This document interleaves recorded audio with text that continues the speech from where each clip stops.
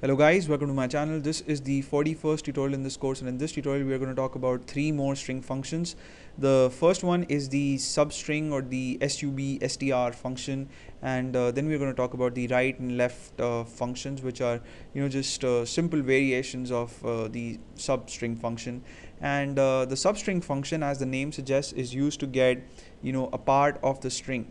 Right, so if you've got a long string and if you just want to display a part of it on the screen to the user, then you could use the substring function to get that part.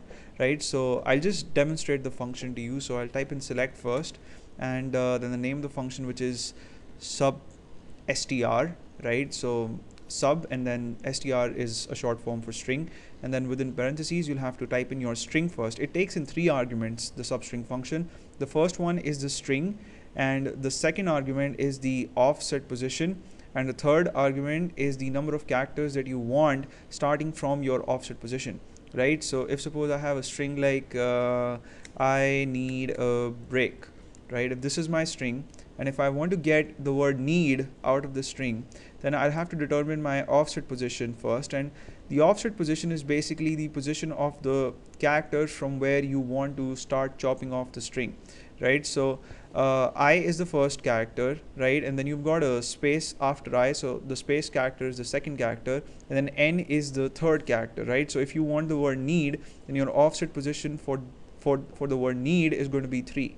So you type in that, and then you put in a comma, and the third argument, as I said, is the number of characters that you want beginning from your offset position. So in this case, since I need the word need, need has got 4 alphabets, so I'll type in 4 here as the third argument. Right, so I'll put a semicolon. When I execute this, I just see the word need. I don't see the rest of the words in the string.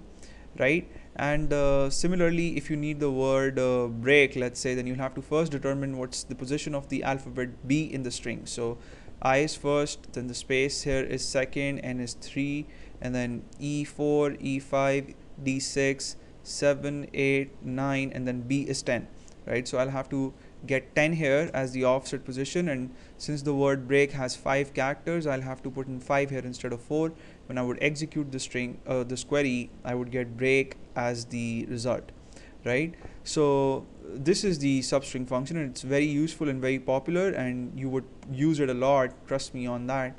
And if you want to get portions from your strings that are at the ends, right, so in this case break is the last word in the string. So if you just needed break and you didn't want to use a substring function, because substring function can be tricky to use, because you have to determine the offset position. In this case the string was small, so we easily conveniently found out the position of the alphabet B in the string, but otherwise you would have to first use a length function and then count the number of characters from the end, and it gets complicated to count or estimate the offset position in long strings. Right, so if you know that you have to get portions from the end, like in this case we know that break is the rightmost word in the string, so we could use the right function instead. Right, so with the right function you don't have to use you don't have to supply the offset position as an argument. You could just mention right, since it is a function. The function takes in portions from strings that are at the rightmost. So in this case break is the rightmost word, and 5 characters would be taken from beginning from the right. So K, A, E, R, and B, these are the 5 rightmost characters, and they would be chopped off and displayed. So when I would execute the query, this is what I would get.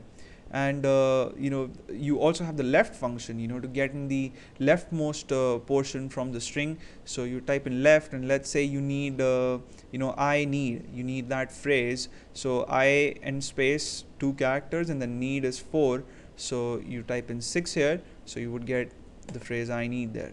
Right, so that's it about the substring right and left functions, and thank you so much for watching this tutorial. In the next tutorial we'll discuss a few more string functions, and you may subscribe to my channel if you haven't already, and take care.